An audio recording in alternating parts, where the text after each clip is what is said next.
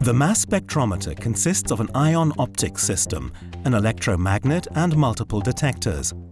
At the front is a plasma torch that heats the samples to the same temperature as the surface of the Sun. All atoms are ionized, which means they have an electric charge. We see the injection of ionized isotope particles into an electric field, in which they're accelerated to very high velocity. In the flight tube, they're separated by the electromagnet, which bends the beam of lighter isotopes to the right and the beam of the heavier isotopes to the left. Next, they arrive at the detection system. These detectors measure the abundance of the heavy and the light isotopes separately and transform them into an electrical current, which the scientists convert into an isotope ratio.